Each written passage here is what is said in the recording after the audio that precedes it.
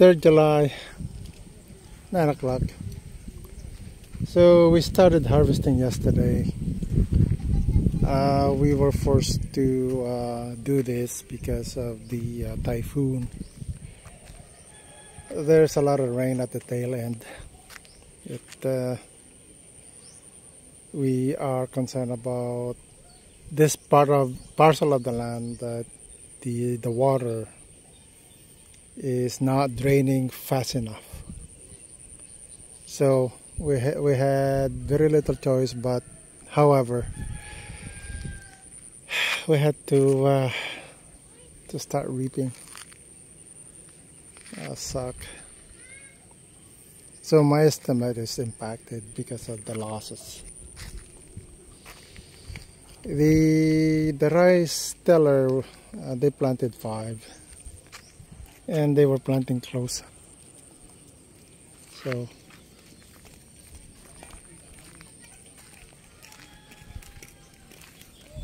we pulled off 2, and we counted the tellers, and they're both the same, 23 pieces, 23 tellers. And somehow we have to learn from lessons learned. We need to understand what's going on with these, how we can improve it, improve yield. I mean, the last lessons learned I had, they're all La Nina. Now it's El Nino. So for El Nino, lesser rain July, a couple of typhoon in July, and we're getting into August, and my target to harvest all is before middle August. So next week is middle August, around there. And you know, there's a prediction of 16 typhoon. Well, 16 minus 2 typhoon, that's 14. So there's 14 more. So now we're going to measure out 1 square meter,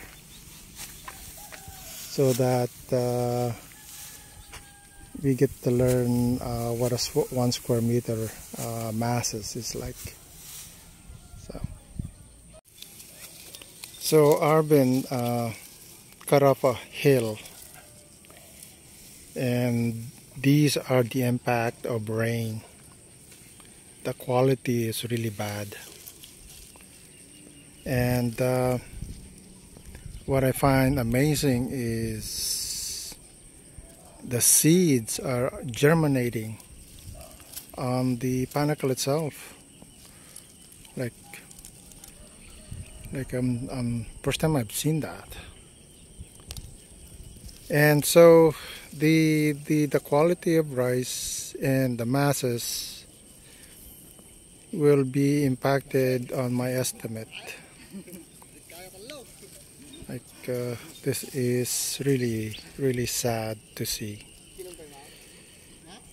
because this impacts the quality and what's going to be into the sack. So there's a huge impact to estimate. This is another hill, and it's 25 tellers. Again, as you can see, the spikelets are really bad, impacted by the rain itself. And here, it's hard to see, but see, it's germinating. So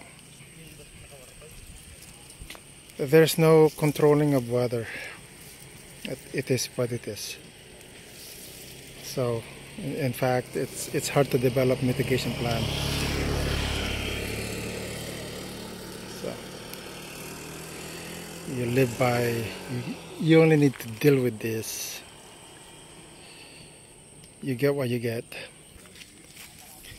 So this is 1 hill, and we're counting the amount of tellers that is in 1 hill.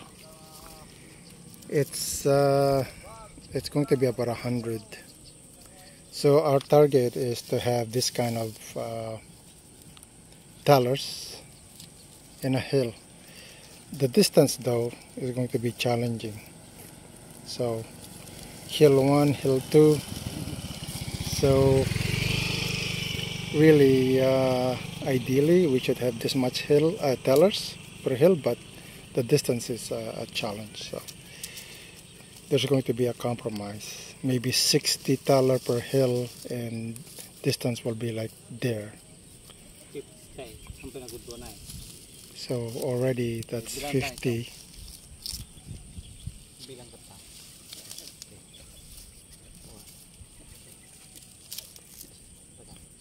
So this bunch is 50 and then maybe another 50.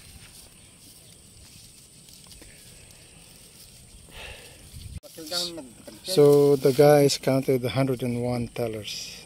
So we want to do this in the future. So I brought 2 hills home so I can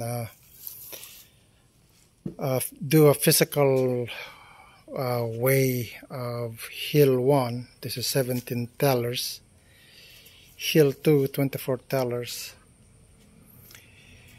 I'm going to extract the good spikelet, and that's how the harvester is doing it.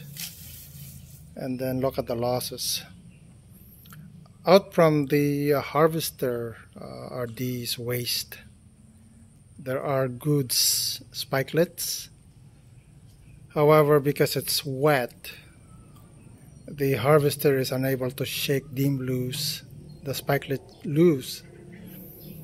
And so there's, by the looks of it, there's about a third loss from here to here. There's about a third losses. So from my estimate, I will see if the numbers comes out to be a third loss. That's the most likely the correction factor is 30%. So anyway, I'm going to extract good spikelets and then see what the losses are. And that will be my correction factor toward the actual versus estimates. So I have removed the spikelet from the tellers.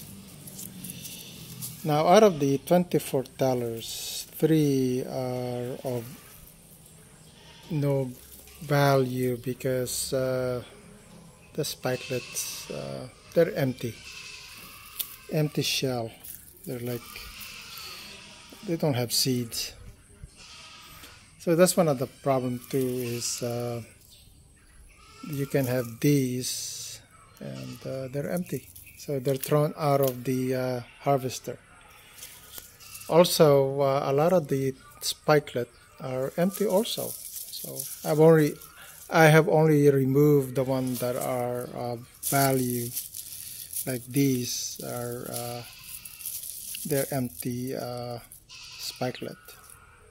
So already there's losses here. Okay, losses from unfilled spikelet, and then some of the panicle are okay, but a lot are not okay. So that's just the way it is. So this is the raw spikelet. I haven't winnowed the this yet, so I'm going to measure the mass of this first, and then after that winnow it. So the mass of the cup is around 2 grams, and I'm going to add the spikelets. Actually, this is also 2 grams, so I'm just gonna move that.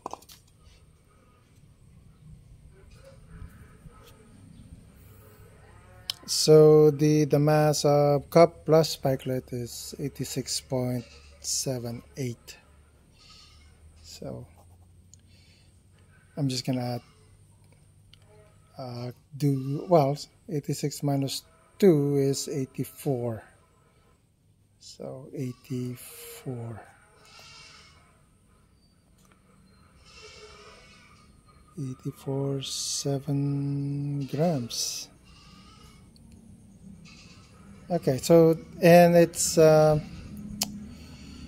21 panicles or thalers.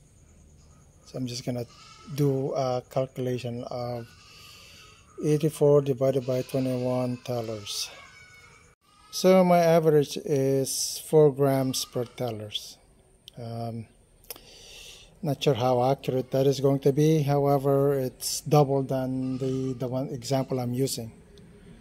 So I'm going to make some calculation based from guesstimate. We harvested Basau a couple of days ago. The 1.2 hectare we harvested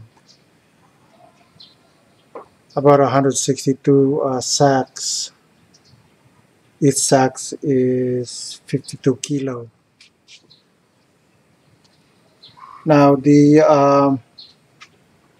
now I have actual data to use versus the estimated yield.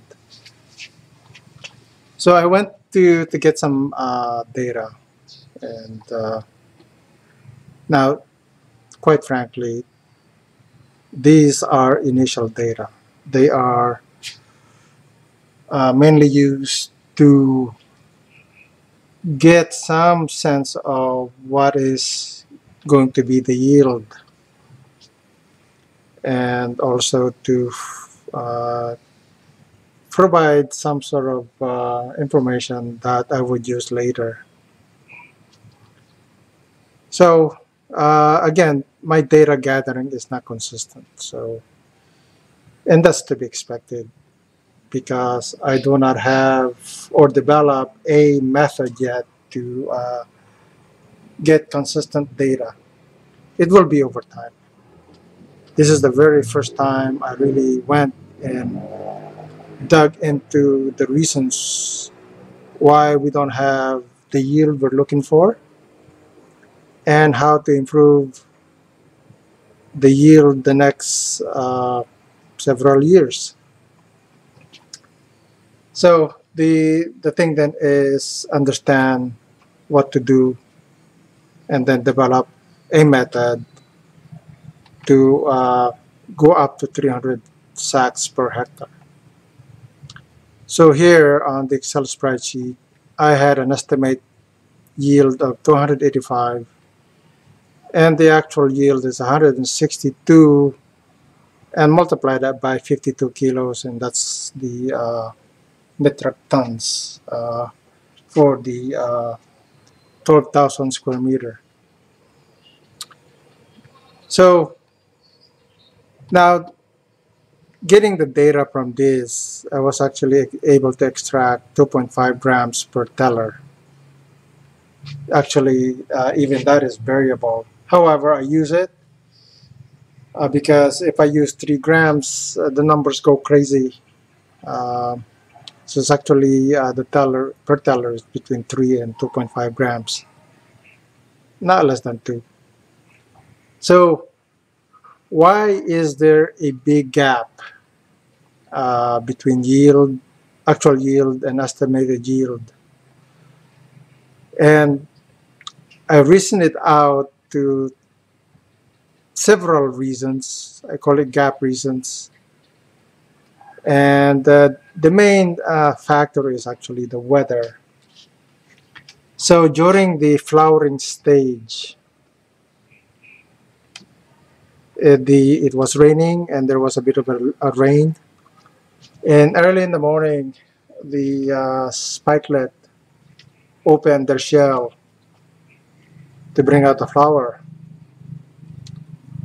And when it opened, or when it opens, or they open, their purpose is to capture pollen from each other.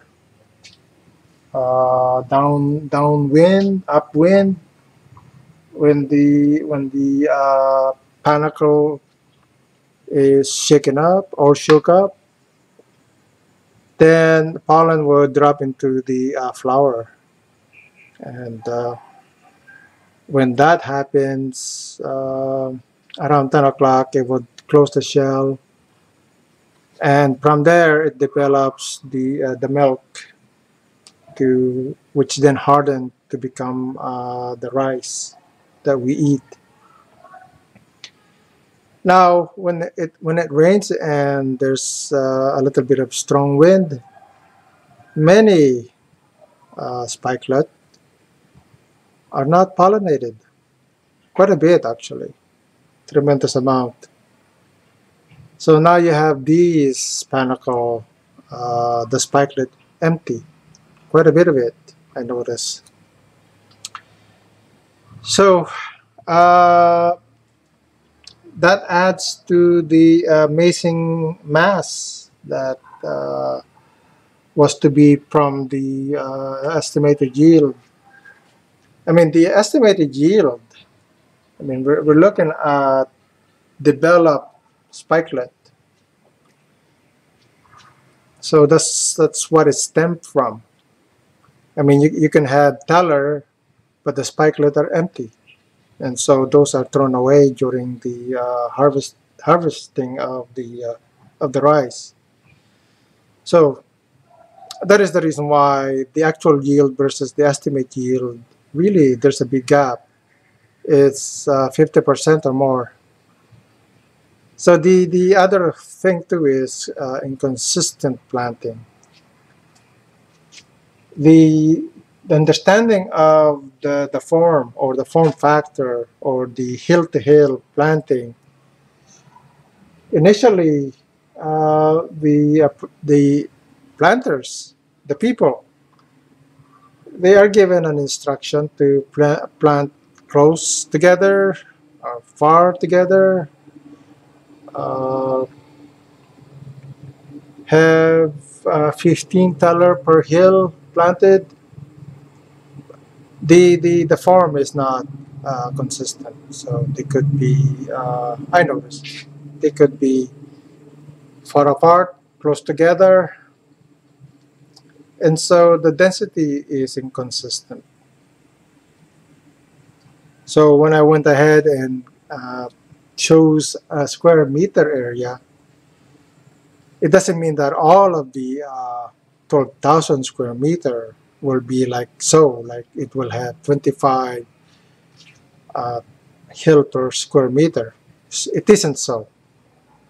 And that's the reason why I would have inconsistent data. So, and it adds to the missing gap of 285 sacks to 162. It's quite a bit.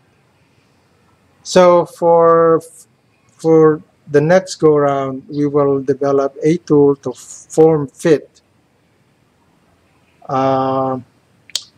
certain hill per square meter. For example, we're going to form fit 4x4 hills per square meter. So that's 16 hill per square meter. Another one would be 5x4, would be 20 hill per square meter. I'm not going to go 5x5. They're just too close together, and that's too dense. And what leads to happen is that the hill will interact with the other hill, and as soon as their roots touches, they stop developing tellers. So we need to develop a method to consistently plant the hill so that as the roots spread out, it will develop more tellers, and then at some point they would stop developing tellers. So my target is 60 tellers per hill. Now that might well be 16 by 16 square meter, but I don't know. 16 till per square meter.